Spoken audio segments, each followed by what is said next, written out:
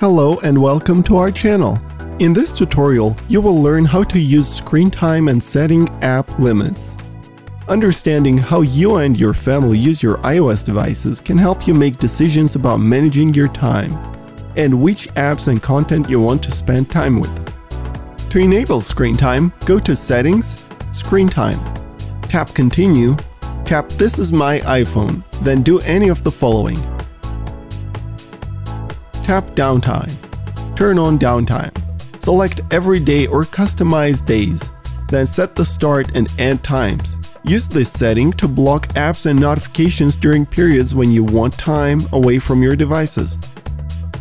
Tap App Limits. Tap Add Limit.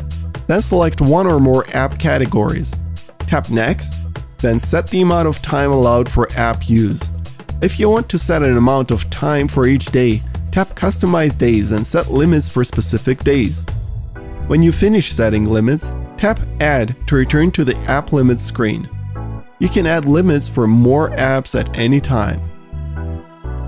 To temporarily turn off all app limits, tap App Limits on the App Limits screen. To temporarily turn off a limit for a specific category, tap the category, then tap App Limit. Tap Always Allowed. Then tap next to an app to add or remove it from the allowed apps list. Use the settings to specify which apps you want to be able to use at any time, for example in the event of an emergency, even during downtime.